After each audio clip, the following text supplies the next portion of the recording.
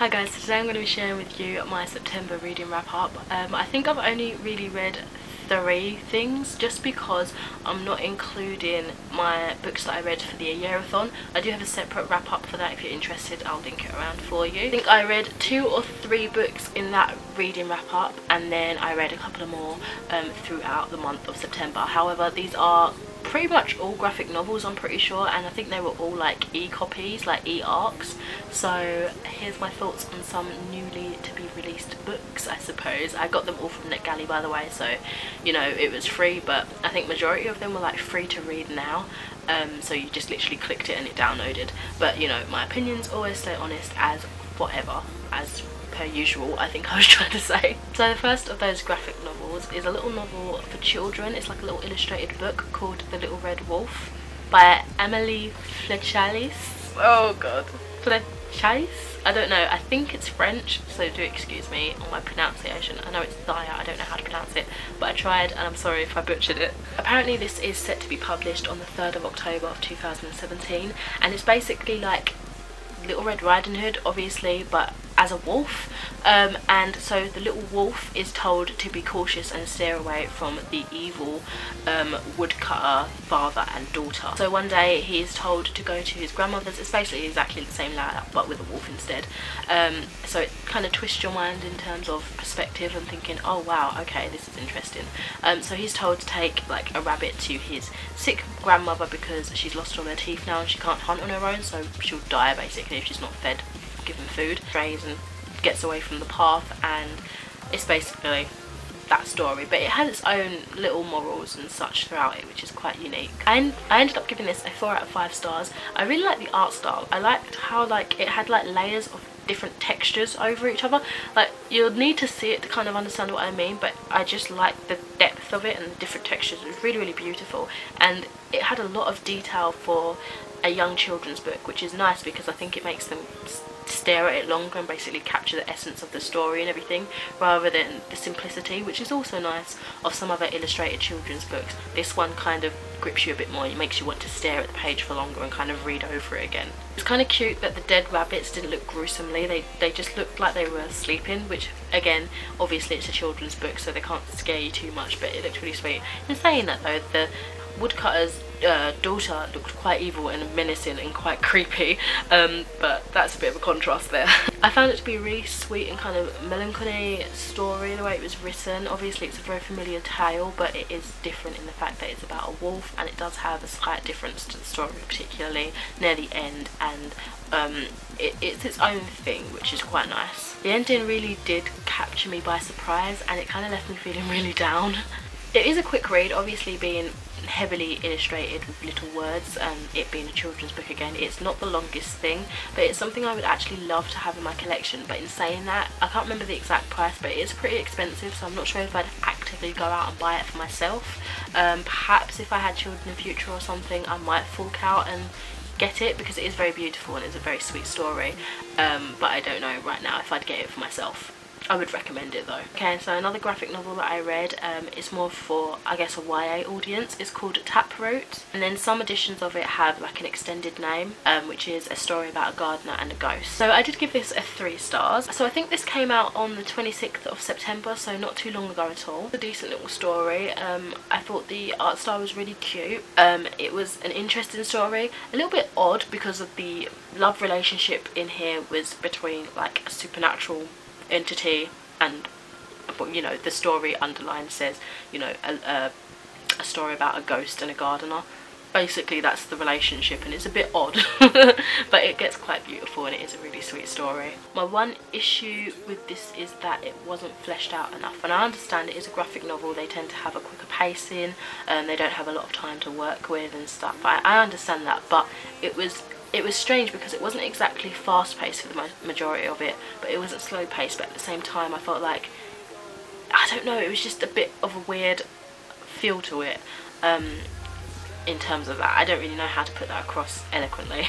Although the art style isn't my favourite, I thought it was really cute. I really liked it. It does have a beautiful colour palette, which is something that definitely drew my attention and got me like looking at it more, because it was very, I describe it almost as watery looking, which is really pretty. Heavily influenced on shades of green and blue and such, which makes sense because, you know, the ghosts and that is blue, and death and that, and also the life of the garden's green and vibrant, do you know what I mean? So it balances each other nicely. And the last book and graphic novel that I read during September is Generations by Flavia Biondi, or Biondi, I'm not sure how to pronounce it. I think she's Italian, so again I do apologise if I can't pronounce the name properly. So this one is due to come out on the 10th of October 2017, and it's an interesting one. It's got a lot of depth to it. So I think it'll be better if I read to you the synopsis, which I tried not to do oftentimes because it's better to kind of reiterate what you mean so you can put it in your own words, but for this one I definitely need to. So after 3 years in Milan, Matteo returns home to the provincial country town where he was born and from which he fled.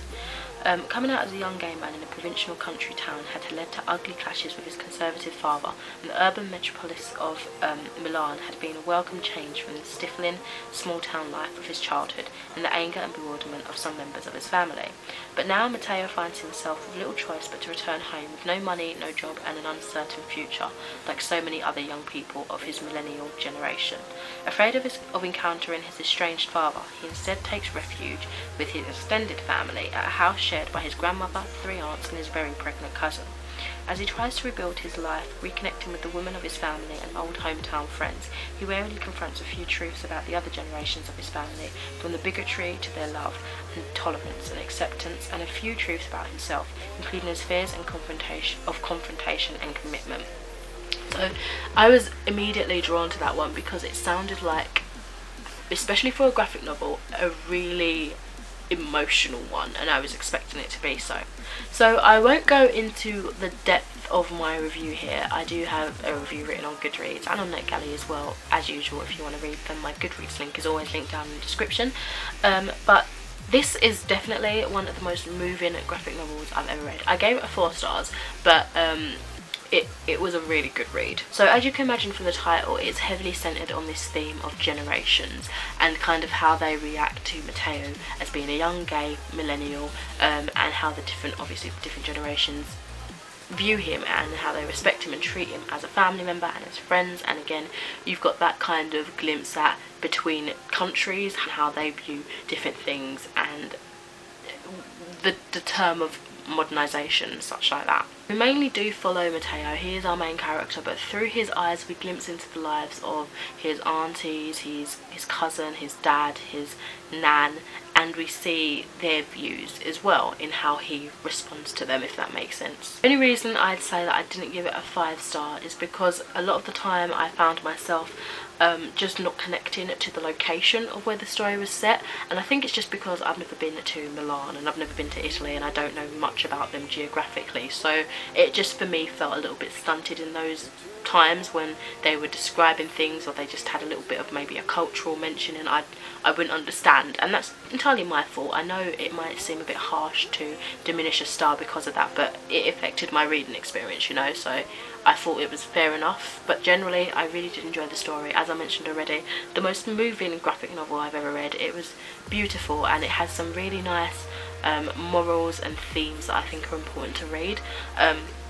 So yeah, that's it in terms of all the books that I read. Again, I've got the year-a-thon reading wrap up if you do want to check out the other stuff that I read for the beginning of the month. Just quickly I want to mention that I'm currently reading 2 books actively. I think generally I'm reading like 5 books or 4 books or something, and actively I'm reading 2 books, and one of them is Frog Kisser by Garth Nix. I think I'm about 120 pages or so into that now, and it's good. It's just not what I was expecting. It's a lot for a middle grade read. It's quite small print and I don't know, thin pages, so I think it would actually be like maybe a 500-page book if it was like printed a bit bigger. But yeah, I'm enjoying that so far, and I've also recently picked up another read now for NetGalley graphic novel, and that is Lighter Than My Shadow. I can't remember the author's name, but from what I can remember, it's like her memoir. She's a author and illustrator, and it's a memoir of her life growing up with eating problems, eating disorders and such. I've not got too far into that just yet. I think it's like a 500-page graphic novel as well, so it might be a slow going one, especially because I'm reading it on my computer, so it's not, I don't really like to do that for a long period of time because it gives me migraines. So it's quite interesting, so I'm excited to see how that goes along the way. It might be a bit of an emotional one. So anyway, that is it for this video. Thank you so much for watching. Let me know what you've been reading this month, or last month I guess now, in September, what you hope to read perhaps in October. If you've got any Halloweeny themed books or like just horrors or something, that'd be exciting. But for now, I shall speak to you in the video soon. Bye.